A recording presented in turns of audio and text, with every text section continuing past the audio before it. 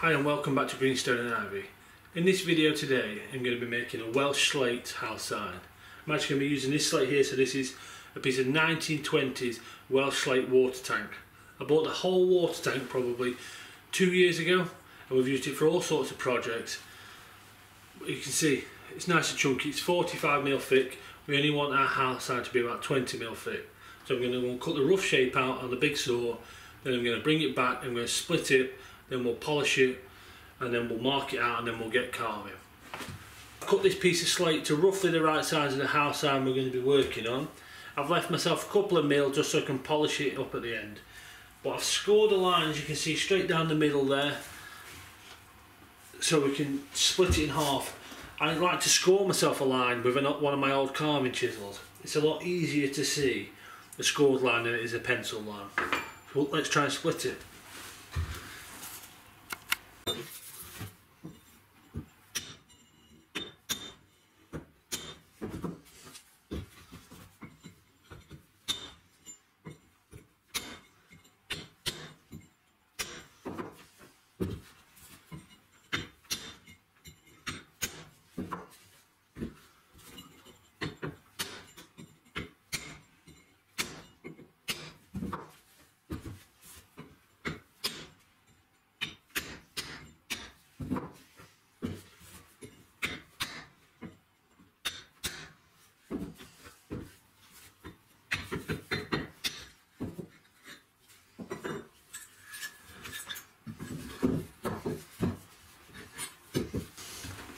So I've got two nice split pieces of slate there. They're both slit nice, about 20mm each. So I'm going to put one to one side. That's for a different job.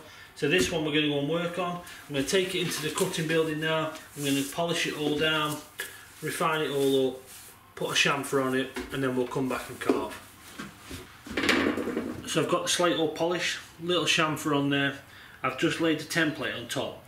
So I'll do you a close-up so you can see. This template I made this morning. Probably took me 20-25 minutes. Once I'd laid it all out on the computer where I wanted it and got the fonts right, then I just set the computer going to cut it out. I find this is a lot better way of doing it, especially on the slate, because it's so difficult to see the lines that if you need to keep going back to it and back to it, you can just lay it on the top and then just keep going from there.